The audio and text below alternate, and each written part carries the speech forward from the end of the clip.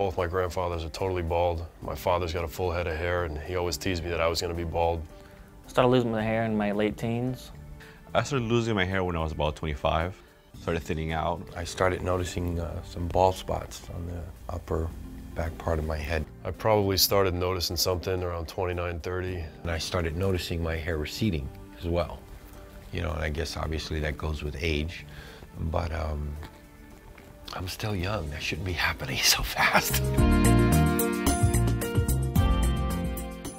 Losing my hair as a teen was very devastating. I had a lot of rude comments.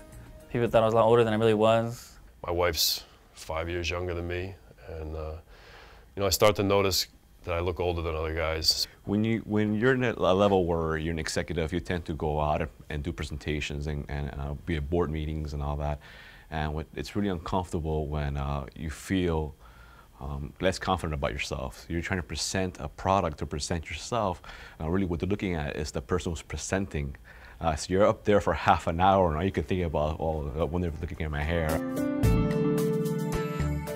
So I've done a lot of research with health and wellness to see, you know, what other vitamins or chemicals that I can have, or natural remedies that can help me, you know, regain my hair. My wife, she basically says, you got to try this, try Rogaine, you know, try to see if this works for your hair, and like I said, to try the dark gel, see that dark gel will cover some of that scalp, and nothing seems to work. I tried Rogaine, but it didn't really work. I didn't see any results at all. But they say once you establish that bald spot, that's it. There's really not a whole lot you can do. I don't like it, you know, I don't like it at all. I wish my hair was the way it used to be. I've been using Rogaine for about a year and a half, and to be honest with you, I haven't seen no results. As you know, being a man, you know, as you get older, you want to always look younger, so.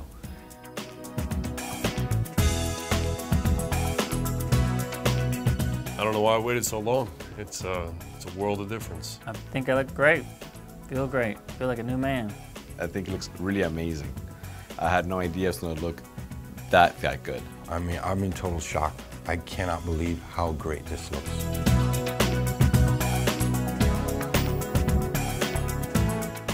I didn't do anything like this before because, to be honest with you, I didn't think it was possible.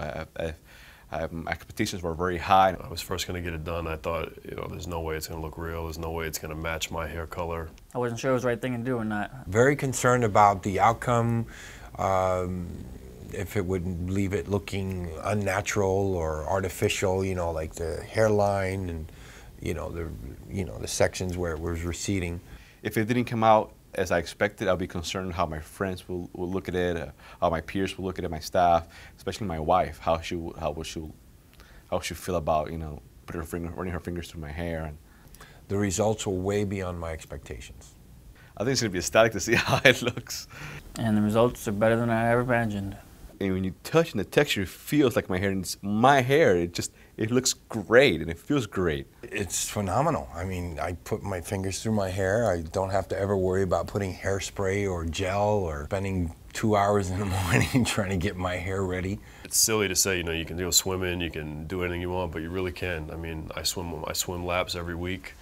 I scuba dive. I go to the gym, and you know, I feel like I look younger. You know, I feel like I can do anything I did before, anything that I want to do. It feels like real hair. It looks like real hair, and it's wow.